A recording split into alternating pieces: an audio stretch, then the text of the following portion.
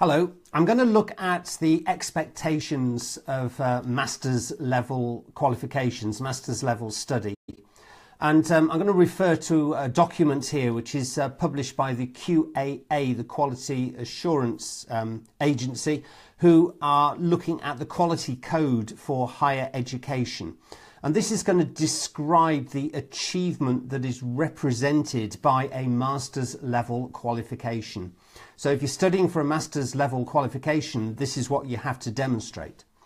There's 3 points. I'm going to read them verbatim from the QAA document and then after each discuss them in turn. So the first one, a master's level qualification should demonstrate a systematic understanding of knowledge and a critical awareness of the current problems and/or new insights, much of which is at or informed by the forefront of academic discipline in the field of study or area of professional practice. So what does this mean? This means that for a master's dissertation, you have to have a literature review because this is about knowledge, a systematic understanding of knowledge. You have to demonstrate that you know it. A critical awareness of the problems and insights. What are the current problems with the topic that you're researching? What are other academics, what are other researchers saying about the topic that you're researching? The second statement is about the research methodology. A student studying at master's level needs to have a comprehensive understanding of techniques applicable to their own research or advanced scholarship. So this is about research methodology. If you're doing a master's level dissertation, you're going to have a research methodology chapter. You have to show that you understand research methods, that you're using the correct research methods, and that you've justified why you have chosen those research methods.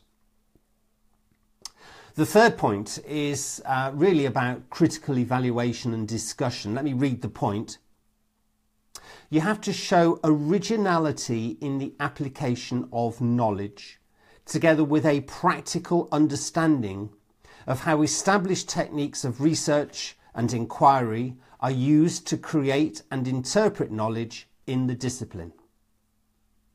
Now, as I say, that's a lot of words, but what it really means is that there's a discussion section in your master's dissertation and you're critically evaluating the existing knowledge. You're critically evaluating the research methods that you've chosen. And I think really all of this boils down to 2 points. At master's level, you have to show that you're an expert and you have to show that you can critically evaluate. So the expertise is going to be demonstrated by the literature review. You know about your topic, you know what other academics and other researchers have written about your topic, and it needs to be current.